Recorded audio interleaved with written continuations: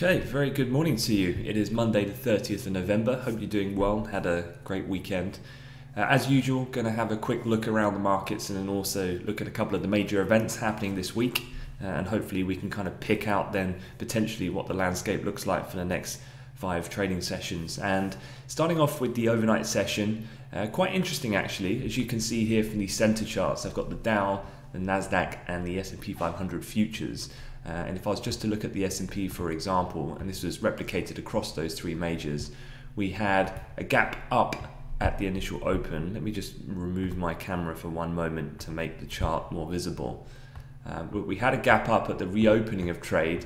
The initial indications when I was putting out my piece on Twitter for the week ahead was that the market was set to open up about 0.2%.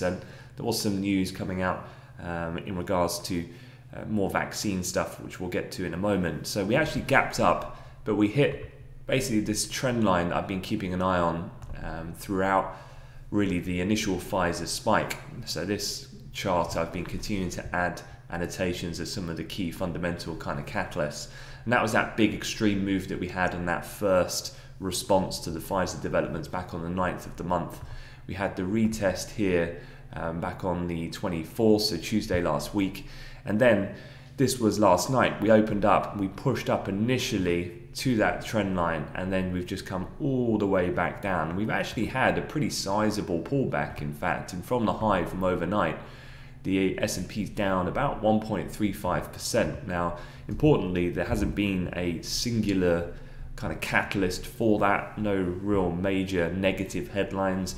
But remember that it is now the end of the month. It's the last trading day of November, of course. US participants who are largely out of the market since Wednesday, given Thanksgiving holiday and the very quiet Friday volume-wise that we tend to see, they'll be coming back in. So a lot of talk, obviously, on the month end about just given the size of the rally generally that we've had, not just in November, but of late, putting us up to all-time highs if we were to look at things like the Dow, for example.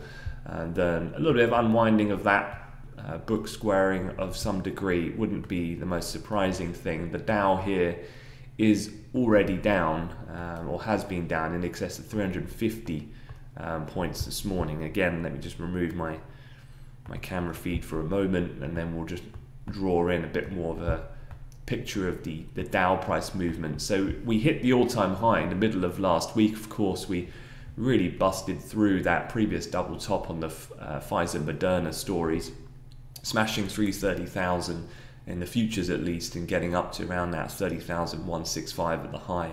So continuation, a bit of a pullback, and this really is the overnight move here. So it's been pretty steep as we've got through what was the low in the futures seen towards the back end of last week. And quite a key area here, technically, I was watching in early trade. Here you've got the S2 level with what was the high on the 11th. And there's been an area of support in the middle of the month and resistance before the eventual break higher on the 23rd. And we snapped through there, and that probably resulted in some of that initial follow through on that price movement. It's steadied since, but we're still down beneath that area. And so definitely on the downside next, as I've put on this rectangle, would be an area I'd be watching for the rest of the session. That being that low that we can see on the 17th, and then that kind of range high through the 19th to the 24th before the move higher, and that would be at 29,447. So yeah, equity's a little weak, but as I said, I don't think there's anything massively negative that's happened. I think perhaps just a little bit of fatigue on the upside going into month end would make the most sense to me at this point in time. Otherwise, in the other asset classes, T-notes not really doing a great deal. I mean, you would expect in a normal type movement for T-notes to be quite a bit higher with that equity sell-off seen overnight, but that's not the case. We're practically flat. We're up just 1 tick.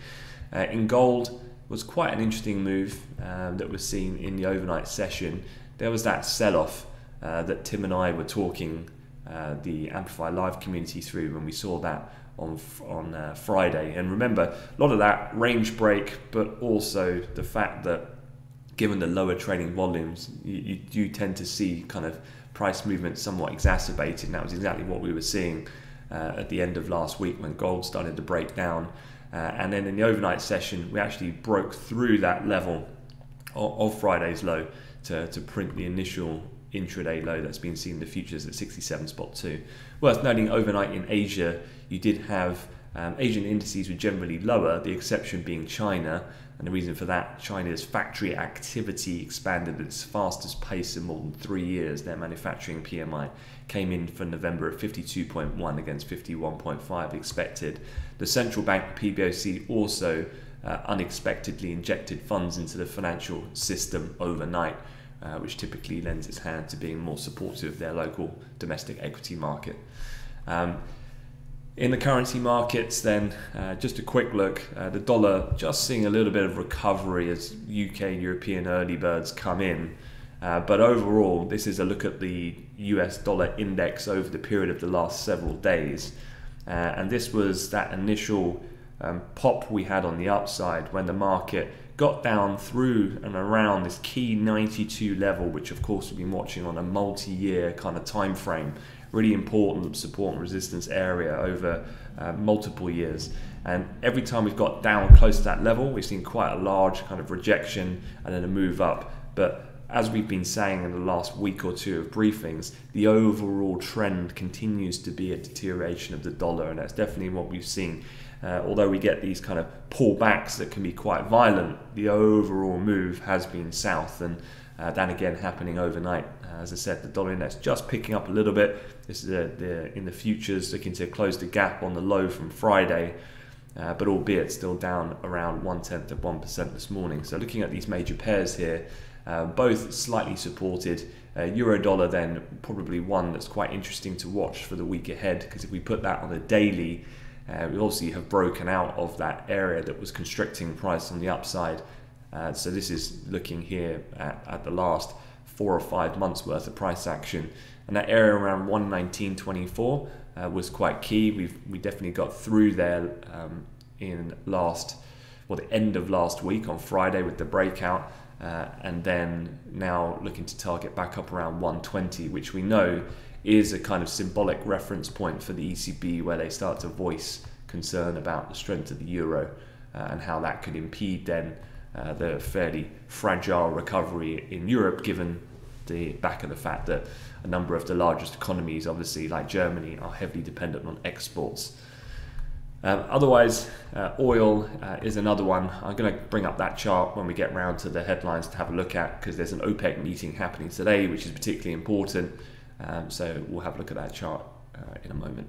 So let's get straight into some of the headlines and get you up to speed of what's been going on over the weekend. So this was one of the main things that I saw. This was in the FT, and it was talking about the fact that the UK is poised to become the first country to approve Pfizer and BioNTech's COVID-19 vaccine. Clearance is possible as early as this week, according to people familiar with the situation quoted in the Financial Times. An emergency US approval could come as soon as the 8th to the 10th of December, so hence the reason why the UK may well be first here. With shipments in the US then, if that approval can come at between the 8th and 10th of DEC, shipments could start within 24 hours later, as everything is getting prepared in advance ahead of time. Although British doctors have been put on standby for a possible rollout before Christmas, anyone who saw my notes that I tweeted or I put in Amplify Live at the weekend on Sunday, there's 2 points that I'm looking at, I think, just to be aware of. And point one is, despite the high order volume, so what I was reading at the weekend in regards to this specific Pfizer-BioNTech COVID vaccine, is that there's enough with a double dose, obviously, for this particular vaccine to vaccinate 20 million people in the UK. The thing that I wanted to point out on point one then was the speed of manufacturing is likely to be slow to start, and companies also have deals to supply hundreds of millions of shots to Europe, the US, Japan, and elsewhere globally. So just to make that point more clear, although a lot of the numbers that the politicians have been putting out, obviously they have a slight framing objective they're trying to hit, which is, look, we're gonna order and have 20 million shots. When that 20 million comes in is a different matter. As I said, especially someone like BioNTech. They're particularly small comparative to some of the other more matured names like your Pfizers and your Astras, for example. And so the ability for them to upscale with these monumental amount of demand that's coming on, given that they're right at the front running in this kind of vaccine race, means that it's not going to be a quick process. So although these first vaccines may become available, the reality is it's going to be drip fed in over time. And that really leads me to point two, which is ministers have already said, in regard to the UK at least, that care home residents and workers will be the first in line to receive a vaccine, followed by people aged 80 and over, followed by then healthcare workers, and then the wider population. So as you'll remember, we've talked about this quite a few times in regards to big banks putting out their analysis, but the overall adoption of a phased system. So as we said then, care home residents, older people, 80 plus years old, then healthcare workers, then probably those with underlying medical conditions like obesity or diabetes, these types of things, and then the rest of the population. So this is a very long period of time we're talking about here. So hence the reason why this just being a headline that would be an immediate positive, well, that's kind of already happened with some of the moves that we've already seen over the last few weeks in the month of November.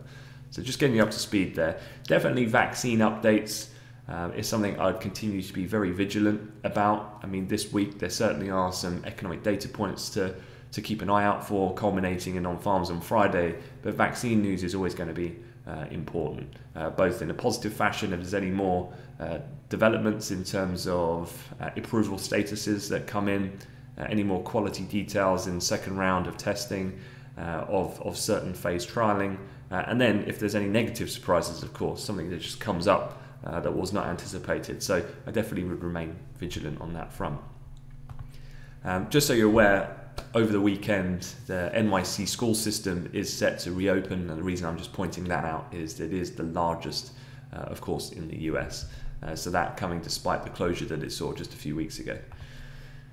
Moving over then, I'm going to talk from vaccines to COVID government plans on how to contain the actual virus, and this is looking predominantly at the UK. And this has come as Boris Johnson, as I'm sure you might have read, has come up against great resistance from a number of Conservative members in regards to how stringent then this latest tiering system that's going to be adopted post then the lockdown that we're in to end on December 2nd. And the main reasoning there that they have is that it's going to inappropriately penalise certain areas, which is going to have quite devastating economic repercussions. So as many as 100 members of Johnson's Conservative Party are unhappy supposedly with this three-tier system, fearing it's too harsh.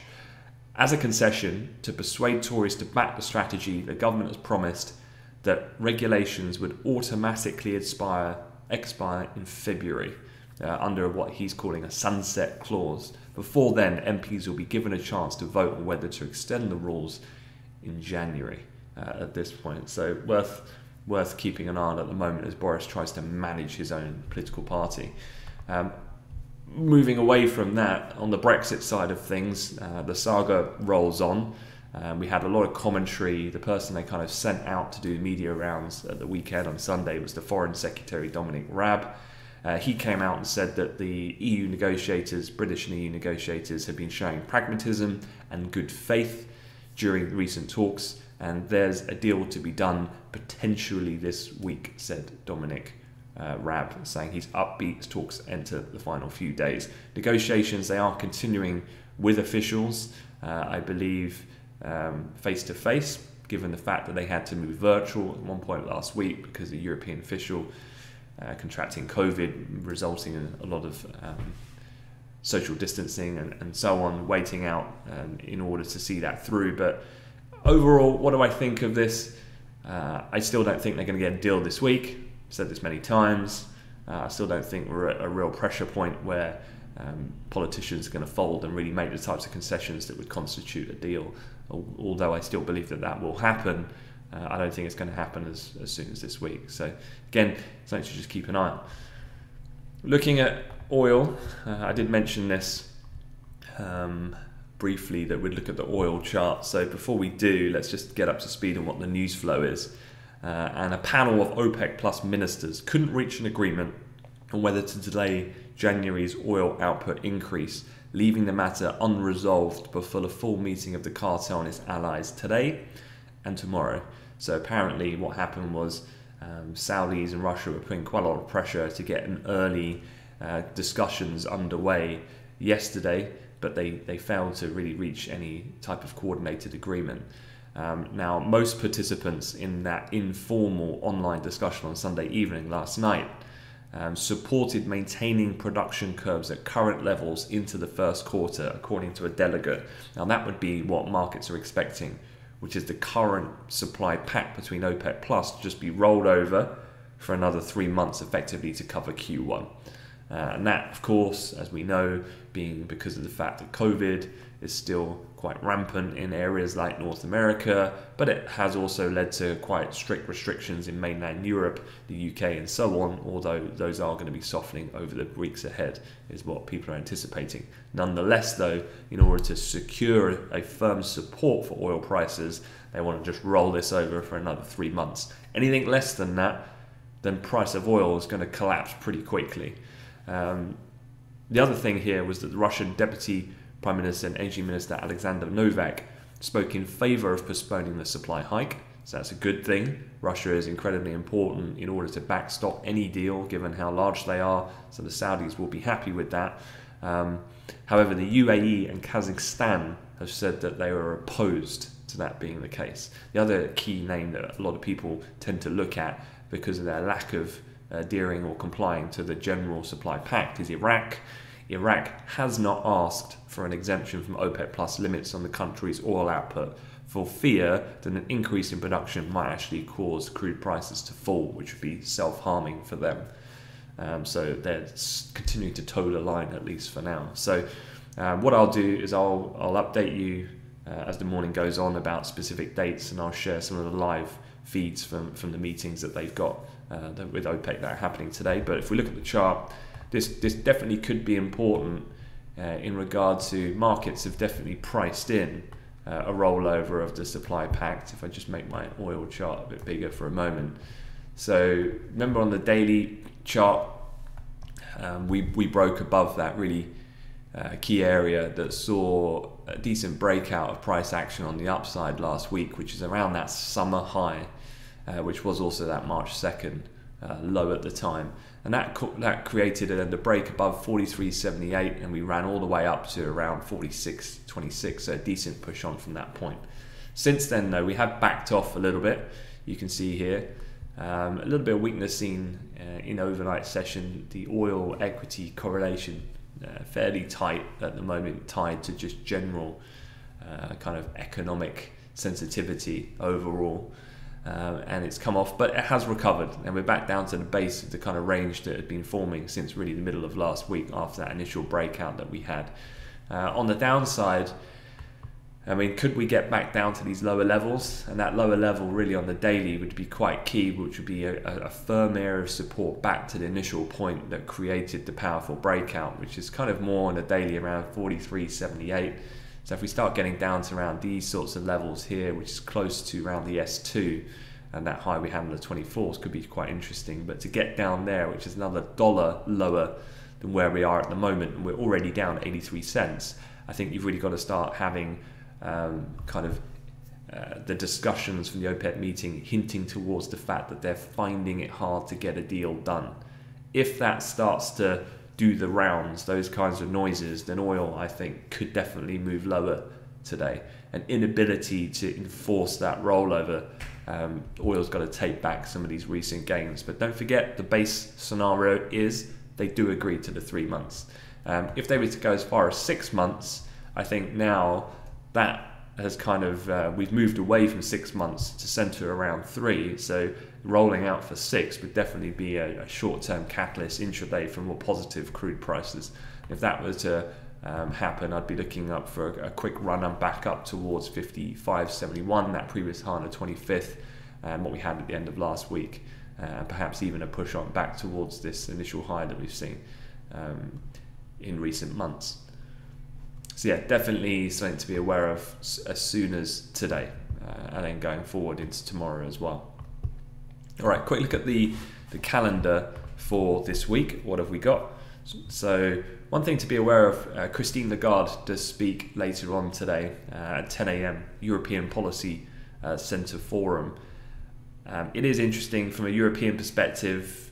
You've got a November flash CPI, which is expected to show another decline in prices, and that of course coming ahead of the December important ECB meeting. This is on Tuesday's session. You can see here. Today we've got Christine Lagarde is speaking, as I just mentioned. Her and several of her colleagues are scheduled to speak this week, and this will be the last opportunity before their kind of quote silent period to signal their intentions for what they intend to do for that December meeting, where the market is expected that fairly large 500 or so billion euro top up to their current PEP program. So be interested to keep an eye out for what she has to say, particularly in context of the fact that the dollar index at the moment is trading at its lowest level since April of 2018, which if anything is the main reason of why euro keeps grinding up towards that key 120 area again. So I'd be interested to see if she tries to counteract that with some of her comments later on this morning. Otherwise, just running through this calendar, you've got the RBA rate decision. Seemingly the previous course of actions that they've taken with rates and QE are paying off, so not really expecting any real definitive change there. We then get these manufacturing PMIs coming out on Tuesday, but these are final readings, so nothing too shocking to be aware of there, given the final prints for November. But on Tuesday, you do get the Fed Chairman Powell and Treasury Secretary Steve Mnuchin appear before the Senate Banking Committee. They'll also be speaking on Tuesday and Wednesday. Now, obviously, this could be quite interesting because if you think about it, Mnuchin has been talking about refusing to extend the Fed's emergency facilities. So the dynamic between them obviously is going to be quite interesting to see as they host that event. Of late, there has been obviously a little bit of attention because Powell's definitely been wanting, although being underutilized in those tools, to keep them on the table to alleviate any pent-up kind of concern that the market might show under the current downside risks emanating from the developing COVID situation in the US. So that could be quite an interesting dialogue to keep an eye out for. Overall, though, probably not expecting too much. Then Tuesday, you start getting things like ISM manufacturing. Don't forget then that means on Wednesday we get ADP, then we get the non-manufacturing ISM on Thursday. So the usual suite of US data that runs us in then to non-farm payrolls, which is coming on Friday. Now, headline change in payrolls is expected to show a print of 500,000. Now, 500,000, that's jobs created. So it's still a positive number. However, that number is decelerating. And that comes in step with two increases we've seen in the week-to-week initial jobless claims, which is anticipated to happen again this week. So how important payrolls is as an individual figure, I'm not so sure, because ultimately it will show a degree of job growth, but in the period ahead, given the fact that now we're starting to phase in increasing amounts of lockdown as that outbreak of COVID-19 goes from Midwest America to nationwide, resulting in more people in their loss of jobs, particularly areas in like hospitality and leisure and so on, then I don't think it's that unsurprising to see this headline figure slowing. So I don't actually think payrolls is that big a deal, but certainly, as ever, it will be the main crescendo to end the week as far as the set pieces are concerned. So that really is about it. So with payrolls, then one note I made here was the following: that even if do note that if there is more positive vaccine news to come, then a moderate deterioration in job growth would likely be overlooked by the market, and thus that reverting back to the gulf between forward-looking markets on mainstream and a deterioration of the situation underlying in reality on mainstream. And this is what I mean. What I was trying to say was that the jobs data is going to slow. If anything, it's going to get worse. But it does come in context, of course, stocks being up at up at highs. So we're back in that era again of that kind of disconnect being apparent between the kind of the harsh kind of realities in real world terms against forward-looking markets who are anticipating things like the ECB, for example, to have to do more, and that being, of course, a very supportive factor. The final article I just quickly wanted to mention, I definitely don't see this as something tangible for right here, right now, but I think it is meaningful as far as the transition going from Trump to Biden. The one thing to have a look at, there's quite a good article on the FT today, which I'll share, about Georgia Senate race. There's 2 seats there, and the Republicans have to win both in order then to maintain the Senate. Not many people have really been too focused on this, but obviously if they don't and the Democrats win, that ties them, and then the casting vote from Kamala Harris, obviously who's a Democrat, would then constitute a blue wave. So it definitely is something that needs watching very closely. But this is an article that I wanted to just quickly touch upon, and it's about the EU seeking to forge a new alliance with the US to bury the tensions of the Trump era and meet the challenges of China, according to a draft plan from Brussels that was circulating over the weekend.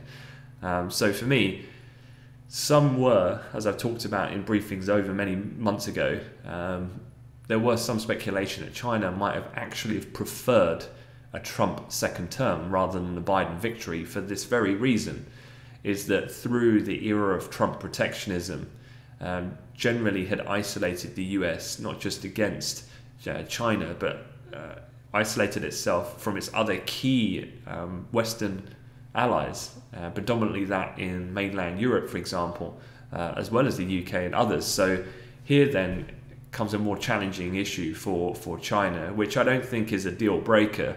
I think it just means that they'll come up against more stern challenges, and that's because if Europe and the US can unite behind a coordinated front, that's going to be much more challenging for China to take on that kind of long-term play and that global ambition of taking over as the world-leading trading partner.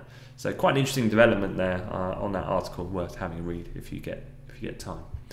All right, that is it. I'm going to leave you to get on with things. Going to wish you a great week ahead. Again, hope you had a great weekend, and I'll see you same time tomorrow. Thanks very much.